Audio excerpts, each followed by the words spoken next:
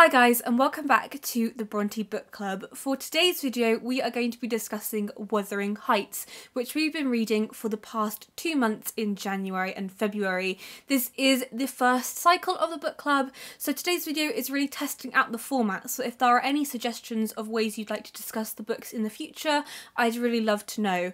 But today I am going to be talking about Wuthering Heights, talking about my read of it, how I interpret it, the themes in there, but not in an academic jargony way. I just want to talk about it, how I view the book, and I'd also love to discuss with you both in the comments and over on the Goodreads group what Wuthering Heights means to you, how you read it, and different interpretations you have.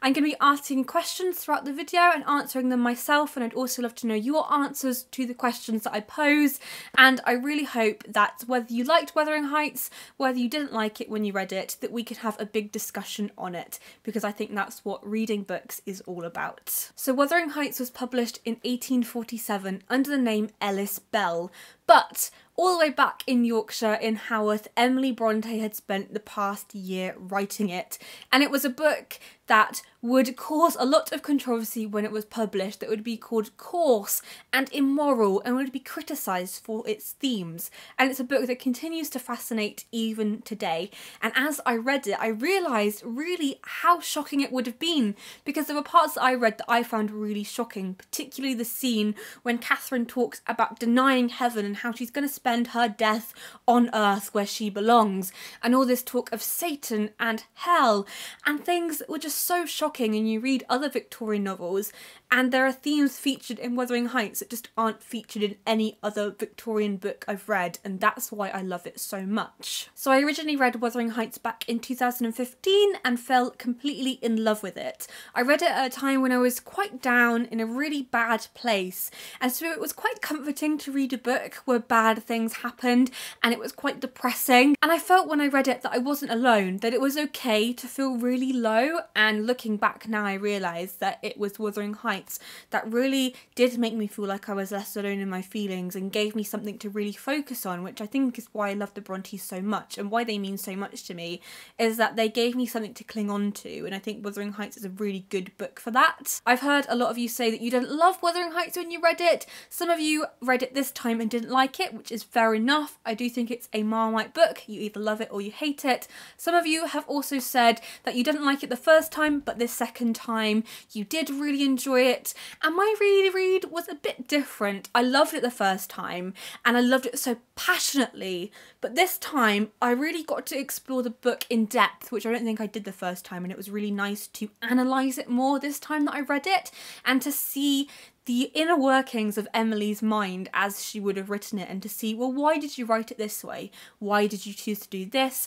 And also, how would it have been received, and how would these certain scenes make this bigger picture of something that was really immoral? One of the themes I really picked up on in this reading was the differences between fact and fiction in the book. How through the narrators and through certain moments in the book, you're not sure which is true and which is false.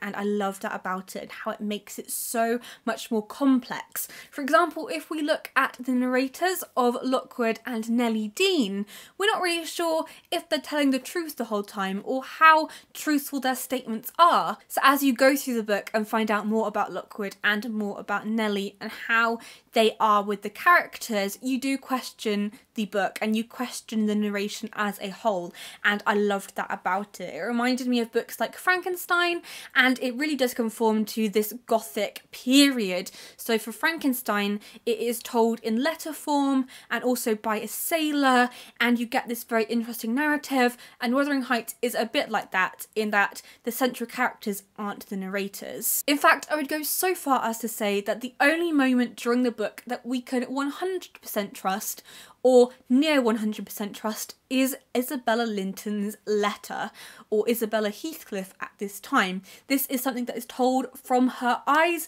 is told by her, and is telling her truth as she sees it, and is something that Nellie actually reads to Lockwood. So other parts of the book are told from Lockwood to Nellie, and then Nellie narrating on something that Heathcliff said, who is narrating on something that Cathy said, and so on and so forth. And so you get this puzzle of narration that you have to decipher and look at through everybody's eyes. So are Lockwood and Nellie Dean reliable narrators? I'd love to know your opinion. But I am going to say a mixture of both. Lockwood, for example, doesn't have the bias or the attachment that Nellie has, but he also has this relationship, or this supposed relationship, with Kathy going on, the young Kathy, who he thinks that he could marry one day, and he sees her as this very beautiful woman. And so you see the narration from his eyes as he views her, and as he views her in this very positive light, because he wants to marry her.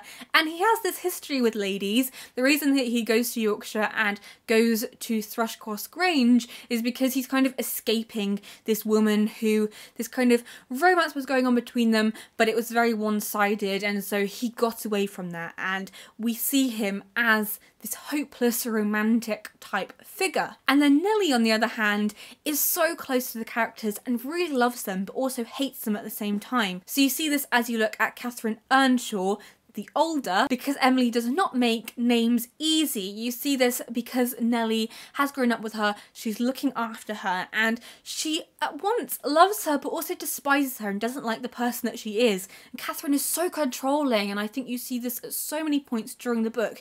Even after her death, she controls Heathcliff. She is this figure that dictates his life, and I love that about Catherine. But when we look at Nellie, you can almost see at points that her allegiance changes, and so the narration changes at the same time. The narration is also unreliable because of the passing of time. So the book starts in 1801 when Lockwood is there, and then goes back in time, and then Lockwood goes back, and then he discovers more of the story, and then goes back again and finds out the story from a different perspective. And so the perspective is always changing because the passing of time is always going to change how we view events. For example, I'm filming this video now, and now I can remember exactly what I'm saying, but if I go 10 years into the future, I'm not going to be able to remember word for word what I said. Of course not, my brain just does not have the capacity for that. And so when we look at Nellie as a character and we look at the way that Emily has constructed her, you question how much the narrative is supposed to be in the moment and how much of it is supposed to be this retelling of a story that is never going to be the exact truth as it was. Another question I think it's really important to consider when reading Wuthering Heights: is Wuthering Heights a romance? I don't think we'll ever get to the kernel of truth in this question, and we're never going to be able to get into Emily's mind and what she intended when writing it. But I think this is one of the reasons that people don't like Wuthering Heights, is because they see it as this epic romance, and then they read it and look at the words on the page, and it's very hard to find any kind of romance going on. And I loved the way that Heathcliff described the reaction that people have to him, and I think it's really relevant to the way that we view Heathcliff today. So Heathcliff says to Nellie in relation to Isabella and why Isabella fell head over heels in love with him even though she didn't really know him. He says, "She abandoned them under a delusion, picturing in me a hero of romance and expecting unlimited indulgences from my chivalrous devotion. I can hardly regard her in the light of a rational creature, so obstinately has she persisted in forming a fabulous notion of my character and acting on the false impressions she cherished." And I just read that and thought, this is why so many people see Heathcliff as this amazing heroic figure, somebody who is really romantic and attractive and beautiful and has all these heroic things, when in reality it's so hard to see that kind of character on the page. And Emily writes him so fascinatingly because it's almost like she sees this reaction to Heathcliff and preempts it and says, well, actually, this isn't how you should be viewing Heathcliff. This is how he should be viewed, as a flawed character, as someone who is out for revenge, who makes often the wrong decisions, but is human at the heart too. And I love that about him. I love Heathcliff, even though I hate him. As a character construction, he is brilliant. But as a human being, as a person, don't really like him, would probably be very scared of him because of the actions that he undertakes and the things he does during the book that are very questionable. This also plays back into the idea of fact versus fiction, because the way that we interpret the book is often not how the book is actually written, and so every reader who reads Wuthering Heights is going to take something else from it. And we can also see this in the ghosts. I'd love to know what you think about the ghosts being real. Personally, I think the ghosts are real. They are something that are physical embodiments of their characters, and I think there's something nice and almost comforting about knowing that Heathcliff and Catherine ended up together in this tumultuous relationship that they have. They are the only two people who really fully understand each other in a way that Edgar Linton, for example, just doesn't have that attachment, doesn't have that characteristics in his personality that enable him to live a life that is very much not over once you're dead. Edgar, I'm sure, is having a wonderful time up in heaven, but Catherine and Heathcliff are so tied to the landscape and to their environment that Edgar could be placed in any book or any environment and he would be the same person. But Catherine and Heathcliff rely so much on the moors and so much on Wuthering Heights. Also, something interesting about Heathcliff is, who is he? Where does he come from? He emerges out of nowhere, and I've heard very different interpretations on this, such as Heathcliff is a figure who seeks revenge on slavery. That is one take I've heard. Other takes as well are very valid. I'm not really sure where I sit on this one. I think it would take another read for me, a very deep analytical read, to figure out what I think about Heathcliff, because I think it's always changing throughout the narrative. But I also think it's interesting to look at adaptations of Heathcliff and how that has also fed into our idea of him as a romantic figure. We'll never know exactly how Emily envisaged him, but I think as time goes on, critical analysis of Wuthering Heights is unearthing a Heathcliff who hasn't been seen before, and maybe was intended to be seen but has been hidden away for a long time ever since the book was written. So what are the major themes in Wuthering Heights? I've chosen a few that I'd like to talk about, the major one being revenge, because obviously Heathcliff's main motive during the book is to seek revenge on those people who have wronged him, and this often isn't the obvious ways either. So you see Hareton and you see Hindley and his reaction to them, how he hates Hindley with a passion because of the way that Hindley has treated him, and so he wants to seek revenge on him to avenge the wrongs that have been done to him. But at the same time we have Hareton, and he seems to really love Hareton. I would say that Hareton is the character in the book who really understands Heathcliff, and I think that's why I love Hareton as a character so much. Heathcliff talks in the book about how he wishes that Hareton was his son instead of Linton Heathcliff, and I think that that is just so interesting to look at, and something I'm going to be thinking about a lot in future readings as well. Heathcliff as this quite paternal figure, even though he really wrongs Hareton, but ultimately I don't think that Hareton ended up in a bad way. Another less obvious theme is the work of future generations and how you see through the different generations of characters in the books how things are changing. So you have the original characters, Heathcliff, Catherine, Isabella and Edgar, then you have their children, and I think you see Cathy, the younger, and you see Hareton, and how actually the end of the book is very hopeful. So whilst Wuthering Heights is quite a sad book at times, quite haunting, you have this very uplifting ending, and I read it this time round and I just felt so uplifted at the end, and how Cathy and Hareton are actually going to make something of their futures, and how